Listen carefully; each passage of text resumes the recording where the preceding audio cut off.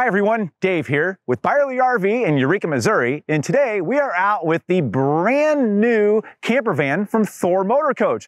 First, I just want to say thank you very much for watching. If you haven't already done so, if you like RV videos like this, make sure you subscribe to our YouTube channel. You can click the bell icon. You'll be notified when we post videos like this. Check out the other videos. We've got great educational videos, other product videos, all kind of industry insider videos, cool stuff. You can also check us out on Facebook. You'll keep up with the latest news and videos here at Byerly RV. Now, let's talk about the newest camper van from Thor Motor Coach, the Scope, okay? So we've got a Scope 18M, and I'm making sure I say that because there's an 18T out there, and as we go through this, you guys, there's a few things that are different between the 18M and the 18T because of the way they're laid out. We'll talk about those.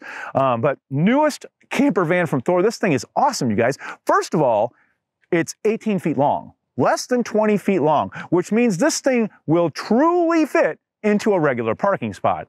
Now, it's on the Ram ProMaster 1500 chassis. So that gives us a front-wheel drive V6 that uses regular 87 octane unleaded gasoline.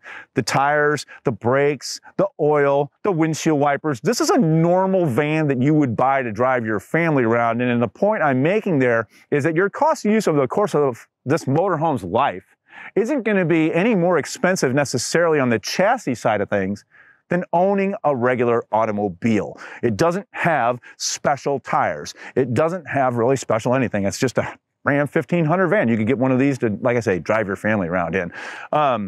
Also makes it really, really easy to get it worked on. You know, it's not something that has to go to a specialty chassis shop or anything like that. So I tell you what, very maneuverable, fun to drive actually, and very comfortable, very much like vehicles you're used to driving. That's part of the fun of this. Now, we've worked our way around to the driver's side here because we're going to talk about the business side of the outside first. This is where we have things like our hookups and things like that. Our fuel fill is actually right here. And then we've got right down here, this is our propane fill, okay? So the propane is a tank that's up underneath. So we have a remote fill with a remote shutoff. I've got a place for cable TV to go in. My power cable, my 30 amp detachable power cable is going to connect right here. There's a little light on this cap, so when I plugged it in, I can see that I have power. It just helps me diagnose if something's not right. Designated sewer hose storage. You know, storage on anything this small is precious. So you're gonna find designated spots for some things. This is the Truma Combi exhaust port. Guys, we're going to talk more about the Truma Combi when we go inside. You know, one quick note on that, I don't know if you noticed or not, but it is cold out here today. And when it's cold, you want to be prepared. You wear enough layers and you have a motorhome that actually has some stuff that'll work. It's really cool. We'll talk about this when we go in. Oh, here you go. That's the exhaust pipe for what? The gasoline powered generator on board. 2800 watt gasoline powered generator using the same gasoline that's in your tank for your engine. Guys, at the timing of this video, so a few things, okay? When you notice when the video was made, everything we're looking at right now obviously is current right now. In our industry, things change rapidly right now. So the fridge we're gonna look at inside, it's really cool. In a year from now, it may have a different fridge in it depending on what they can get, okay? Generators at this moment are not easy to get. These all have regular gasoline generators. It's awesome. As we work with, this is where we fill our water tank. This is our city connection. So if we're at a place where we can connect our hose and leave it connected, we can connect it right here. There is a light right here to aid in the dumping of the gray tank, okay?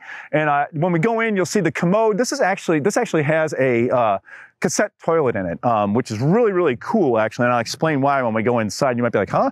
But stick with me on that.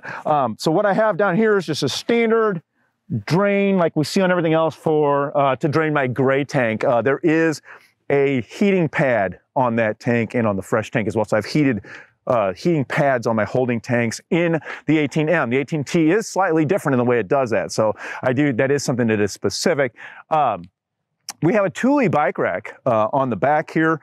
This is built on, carry two bikes, really, really cool. And of course you see we have a 2-inch hitch. That's a 3,500 pound rating on the hitch. So real quick, I want to open this up, you guys, and just show you what's inside, because that cassette toilet, this is how we'd actually drain that, okay? So I'm going to open this, and then right here, you guys, you open this up. Oops, 2 buttons. Open that up. This slides out, okay? And it's really cool because, okay, check this out. It's like, there it is. It's like going through the airport, right? No big deal. But I can take this up. Here's the cool thing about a cassette toilet, you guys.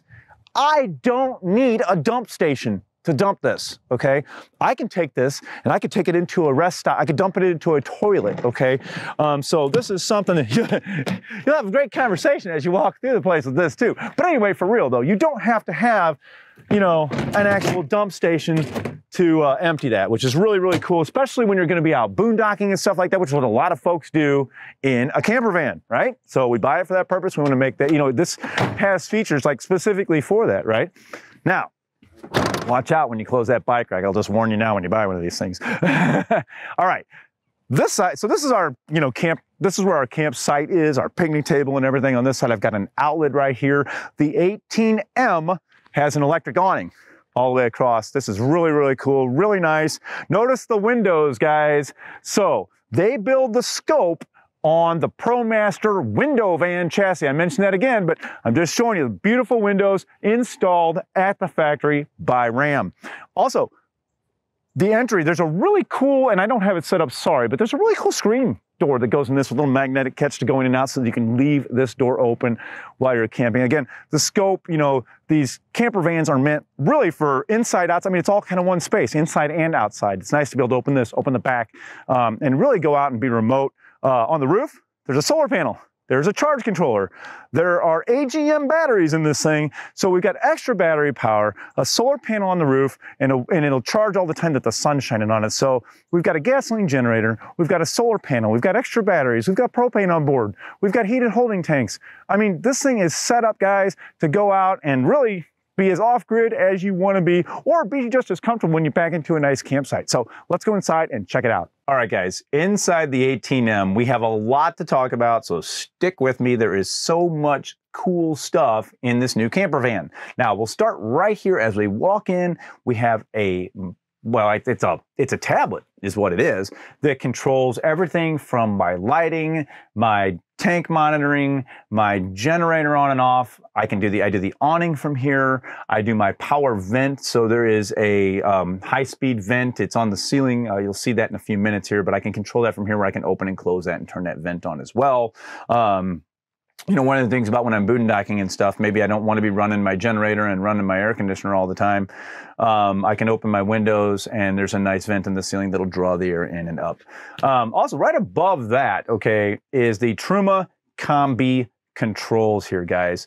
This is something that we will certainly be training you on when you come in to pick up something like this. The Truma Combi almost deserves its own video in itself and everything that it does, but allow me to try to explain here what we've got in here. In some of the bigger motorhomes that are out there, big, huge diesel pusher motorhomes, they have an aqua-hot system, which is like a boiler system to do their furnace and to do their hot water. Well, the Truma Combi is like a miniature version of that for things like camper vans, like what we're in. So this Truma Combi gives me my heat, like my furnace, and gives me hot water. It does this using propane, okay? And the way it works is, it's like a cylinder within a cylinder. In other words, it has a water jacket on it that holds 2.7 gallons of water. And I use the propane to heat up that 2.7 gallons of water in the water jacket. And down the center of that is a tube that I blow air through.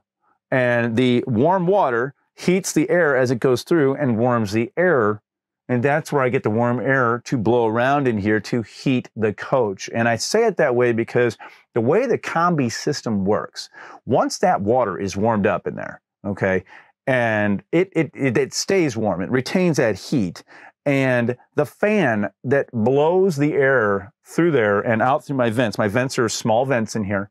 Well, there's a bigger one back there, but the vents, if you've ever had a regular camper, when you turn on the furnace, it's loud. It blows like a hairdryer type of thing. I mean, it blows hard and it's loud and it blows a lot of air.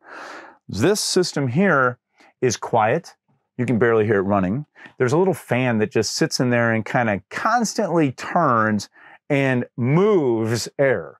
So we have a constant circulation of air and a constant warming of the air, and it does this in a very, very energy efficient manner. The other thing is that a regular furnace basically burns the air. I mean, you've got a flame and you've got air and it dries it out. If you've ever woke up in the morning, I mean, your lips can be chapped and things like that in a camper because the furnace dried the air out so much. This way of doing this does not dry out the air as bad also. So you won't have all those effects. It's just a great little thing. Now, I just talked all about how it heats the air and heats the inside of the coach and operates as your furnace. It also operates as your water heater. So once that water is already warmed up in there, I've got water, I can wash hands, I've got hot water on demand anytime I want. And there's a couple other settings there so that if I'm going to take a shower, you put it into a mode and allow it to heat up. It's going to heat it up kind of extra hot. And then you don't have to mix as much cold in and you can shower and everything in here. So very, very cool, you guys. The Truma Combi system, you'll find it in this and other small camper vans. Very efficient, very awesome. I mean, if you go on some of the online forums, it's like they're having contests to see how cold they can go out and camp in these things. So I'm not going to necessarily advocate doing that, but it's really actually really cool. And I have personally been in a unit with a Truma Combi when it was cold outside, and it is absolutely amazing and uses very, very little propane. Very, very, very cool. Speaking of very cool, you know, I talked about earlier about the availability of things and how things can change and things like that. So right now, and I say it that way, right now, there is about the coolest refrigerator I've ever seen in a camper. This is an Italian refrigerator. It is 12 volt. It is stainless steel. It's got a very good latching mechanism here. I wish you guys could feel how heavy this door is. You could probably hear that, okay? Awesome refrigerator in this thing. Right above that, I've got a nice 2-burner stove. You know, I've camped in a lot of stuff that had 3-burner stoves, and I've never used all 3 burners at one time. Got auto ignition on it. Very, very nice. I've got extra counter space up here. So when I am gonna maybe prepare meals and things like that, I've got a little bit extra space. It's always nice, but then it just goes right away, right? There's an outlet right here for me to use. There is the main battery disconnect right here, guys. When you're going to put the coach away and not use it and not be plugged in, you want to disconnect your battery. It's nice and easy to get to. The cabinetry in here is just beautiful, guys. This is a Euro style cabinet. It's a laminate cabinet. It's strong, it's light, and it looks really, really good. Up here, I want to go ahead and highlight this particular compartment because you can see the charge controller in there. Earlier, I mentioned that there is a solar panel on the roof. This device here is managing that charge. So in other words, this is monitoring my battery. And if the battery needs a charge, which it does right now, it's going to allow that power into the battery to charge it. But once the battery is full, it's going to stop. It's not going to overcharge it and things like that. That's what a charge controller does. That's part of a solar system. Also up in this compartment, there was a on-off switch for the inverter. So I have outlets that will run on an inverter. So that means I can have some electricity without having to run my generator. It's a 1,000-watt inverter on these and you turn it on and off right up there. There's also some USB ports in there. There's USB ports all over the place, guys. Outlets, USBs, you know, USBs work on batteries. So, and so many devices nowadays are USB. So, you know, you charge just about everything on USB nowadays. Nice little stainless steel recessed sink, nice little extra piece of counter right here. You'll see a tablet holder. So this is kind of cool. These guys, I mean, they know how we do this, you know, and I can stream most of the services I pay for through a tablet. So I don't need to have a TV. I don't need to bring a TV. I could also mount a TV right here. There's an HDMI plug here. There is a corresponding HDMI plug in this cabinet right here. And there is an outlet in here. So I could put, say, a DVD player or a device in here, plug it into the HDMI, it would come out here, and I could plug it into whatever my device, whether it's a tablet, a TV, or whatever I wanted to put right here. Drawers, 1, 2, 3, 4 drawers, very nice. This, I mean, heck, this is cool. Nice little stainless microwave, just what we need in here. Everything's gonna be a little bit smaller, of course, because it's a smaller coach, which is why it can fit into whatever parking spot just about you want, right? Bathroom. Now, guys, this right here, this is something else here. So one of the things that's usually these small coaches can be very challenged on is the wet bath. I call it, and so what is a wet bath? So a wet bath has, I've got my commode, and I've got in here a shower head, and I'm standing in a shower pan with a drain, okay? So a wet bath, I could pull this little curtain around, stand in here, shower, it would all go right into this little drain and out. I call it a self-cleaning bathroom. I love it. There's a little sink that actually comes out of the wall. And then I mentioned earlier, we looked outside. This is that cassette toilet. So it's going to operate as a normal toilet basically in here with a fill-use flush, just like we do in most of our campers. And then we looked earlier at how we drain this, knowing that we don't have to have a full dump station to empty this, which again lends itself to just boondocking and things like that. There's, this is common in a when you've got the full bathroom back in the back, quite a bit of storage back here. So I've got cabinet storage back here with hanging storage in it, and I've got drawers down here as well. Nice little pocket doors right here. These are awesome, you guys. Allows you to just close this off so somebody can have their privacy back here. This is, one of the benefits of a coach like this, and any of these little camper vans, is that this is so useful for not just camping, right? I mean, I've got my own little executive bathroom anywhere I want to go. I just think that's great. We can go out and go camping for the day. During the last 2 years, everything's been a little challenging, going out to eat and things like that, right? So my wife and I will take a little motorhome like this, go to the restaurant, pull up outside, they'll bring the food out. Well, we've got the table and everything set up right out here. So as we move up here, you'll see that this has a little table right here on this little couch. This is what I mean. This is a cool little table. Notice that the passenger seat flips around. I can move my table like this. We could both use this table. The couch, nice custom cushions on this. Okay, I got cup holders even. These are seat beltable positions right here. And this got a little, every little bit of space is precious, but this has a pantry, you guys. I've got pantry space. I've got more drawer space right here. Tons of storage. I say tons of storage, that's a relative term. Tons of storage for an 18-foot motorhome, but for real, you guys, I got cabinets all the way across the top. We mentioned the windows outside, when we talked about outside, but that window van chassis gives us great windows. I've got nice pull-down privacy shades, okay? These are not just the cheap little shades, those are good ones. Little pockets for things everywhere right now. Of course, this is going to convert down into a bed. So let's convert it down into a bed.